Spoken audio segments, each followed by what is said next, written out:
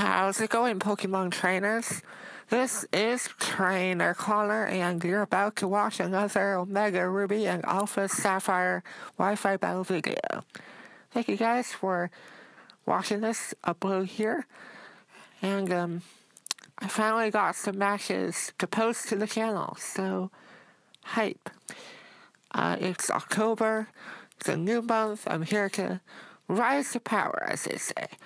So this is a passerby challenger I'm facing today named Lalo, and I'm using a really interesting OU team. So from left to right we have a defensive Rotom Bosch. This is Whirl Splash. Has the Volt Switch, Will-O-Wisp, Pain Split, and Hydro Pump set. And it's designed to burn something and Volt Switch out, going to something more offensively orientated to, get some momentum going. Pretty much Rotom is there to gain a little bit more support for the team and just gain momentum back on your side of the field. So hopefully that works out,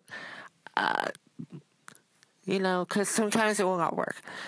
Then we have our Mega Camerupt in this battle. I've never used a Mega Camerupt, pretty much at all, because you'd think that Mega Sharpedo is a lot better, but no, Mega Camerupt is really good.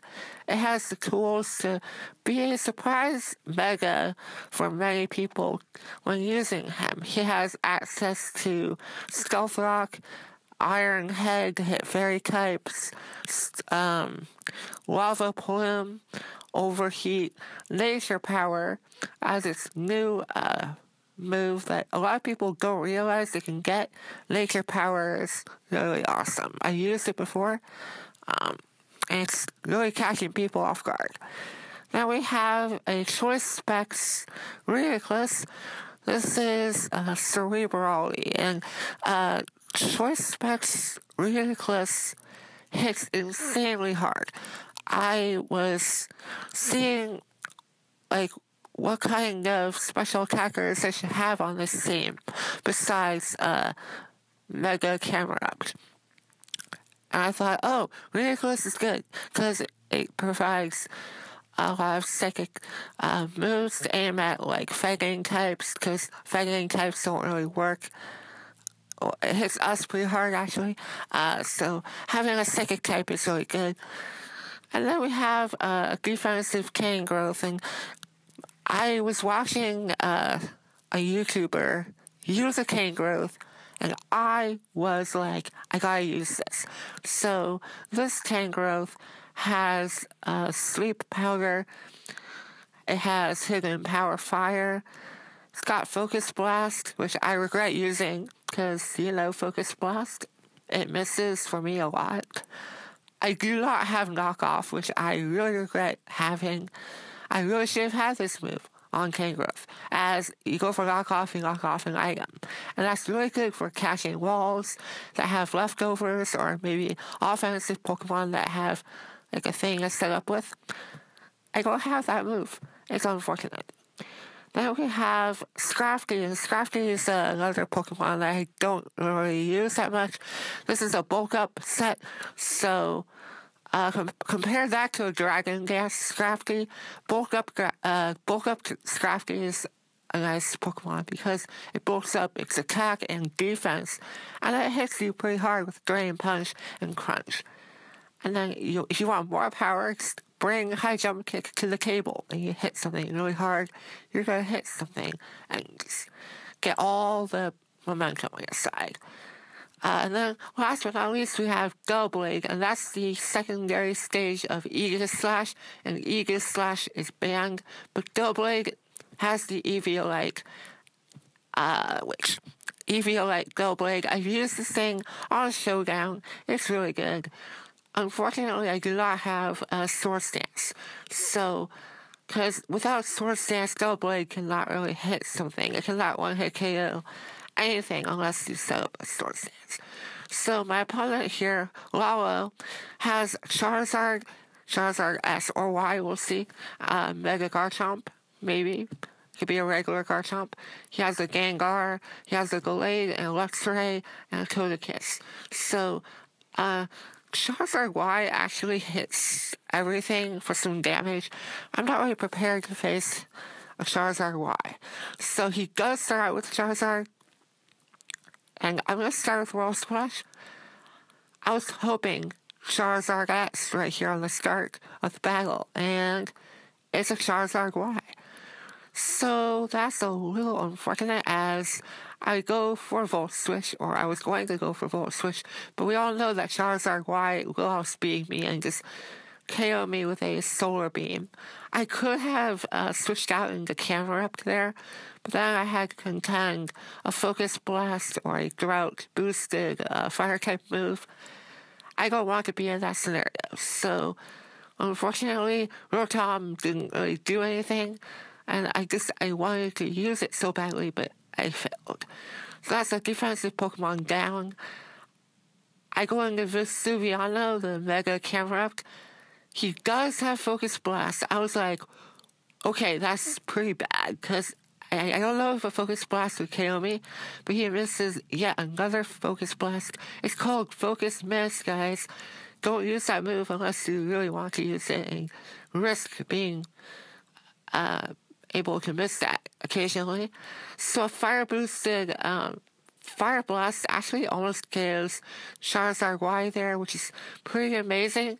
Expecting another Focus Blast to go into Night, and we barely miss on the KO, the Shadow Sneak. Like I said, we cannot KO anything unless we set up a Swords Dance. I actually don't have Swords Dance in my game yet, which really sucks. So Heat Wave boosted in the sun, plus Mega Charizard Y's amazing special attack. It's going to KO Light. So that's another Pokemon I need to use it, and we don't get to use it. So he gets to bring in Garchomp, and that's a great play because of Rough Skin. Rough Skin will just do some damage to Vesuviano here. The Mega Camerupt, which looks really amazing, by the way. We're going to Headfunny. Headfunny is the Tangrowth here. Tangrowth is really bulky on the physical side. We don't take much from the Earthquake. We resist it, and we have leftovers as well. We also have Leech Seed, which means if we go for Leech Seed, we'll take some of the opposing Pokemon's HP, and we get to restore ours in the process. Now, I think he forgot about Stealth-Rops as he tried bringing in Charizard once again, but the Stealth-Rops are up, so that means we could KO Charizard. So that's a good thing there. Unfortunately, he does have Togekiss Angel. Togekiss, I know from experience, can get Air Slash, can go for Nasty Plot, Flamethrower, all those moves to hit Tangrowth with. So we go into Cerebrally, and that's my Ridiculous. And this thing's choice specs, I have to lock myself into one move here, and I chose to go with Psyshock. Fortunately, the Air Slash does not flinch. If he flinched me, then Ridiculous wouldn't have done anything as well. We don't want to have that happen. Now, for some reason, I thought I had Regenerator this battle, but I have Magic Guard.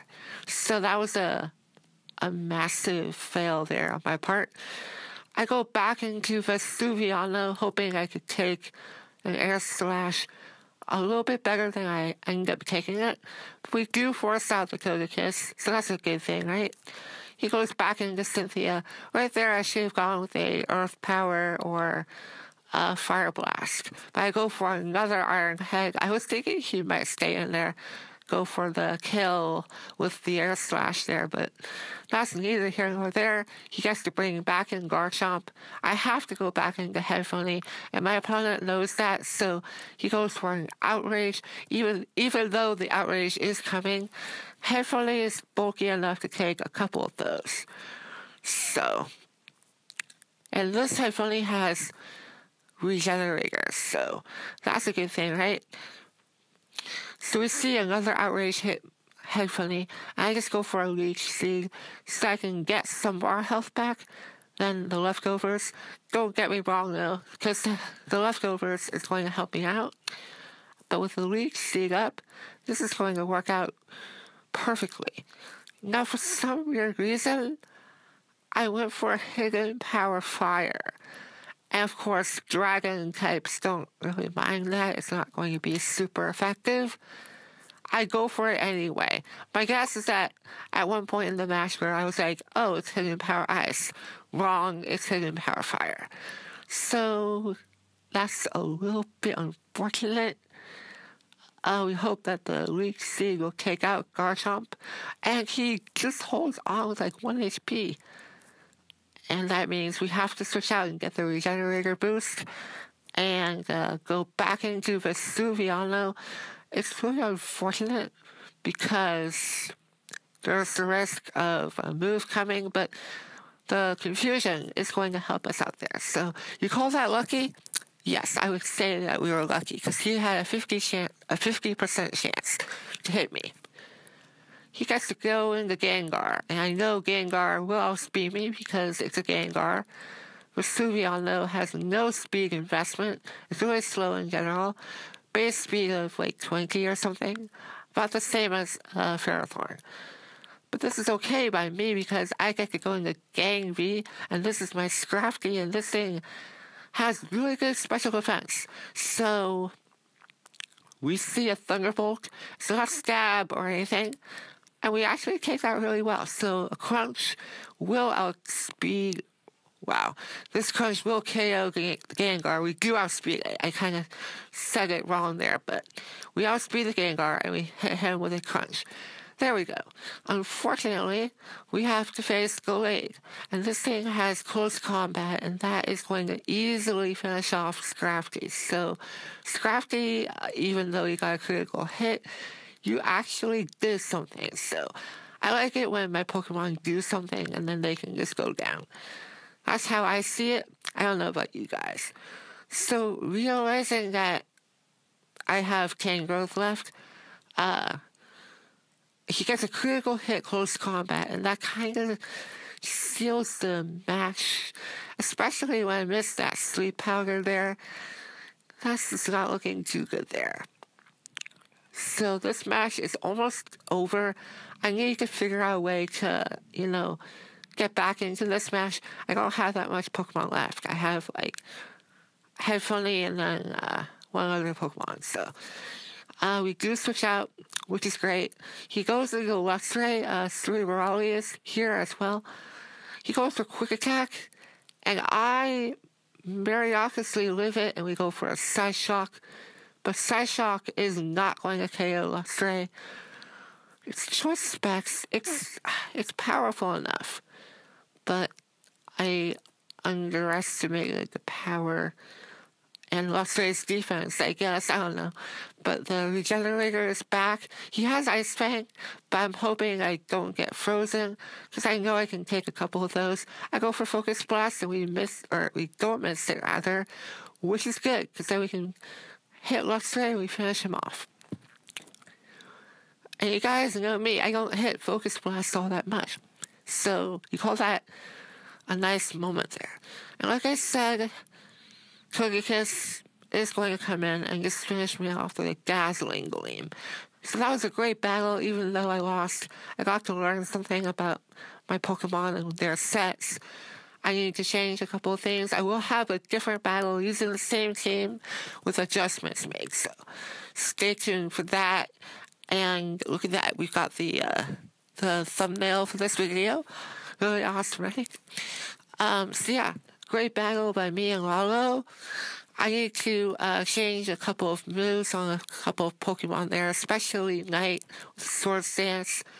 I have to change Tangrowth moves there with Knockoff. I need to put that move on him. And I don't know about Whirl Splash, the Rotom. I need to change something because it didn't work out the first battle. So, and like I said, I have another battle against, I believe, Subi on Twitter. So stay tuned for that match. And make sure if you guys enjoyed this video, hit that like button, subscribe, and I'll see you next time. All right, goodbye, trainers.